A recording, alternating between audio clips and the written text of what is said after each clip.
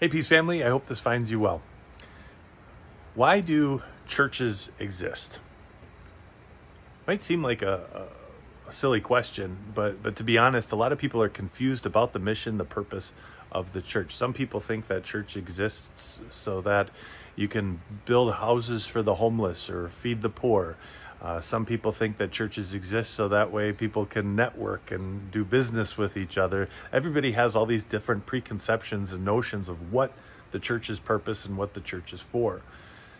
The truth is, the church is a place to be fed, not physically, but spiritually speaking. A church is a place that heals wounds, again, not physical, but spiritual wounds. A church is a place where we can come and sit at the feet of our loving Savior and hear the news of his forgiveness and the eternal peace that he brings to our hearts now and into forever.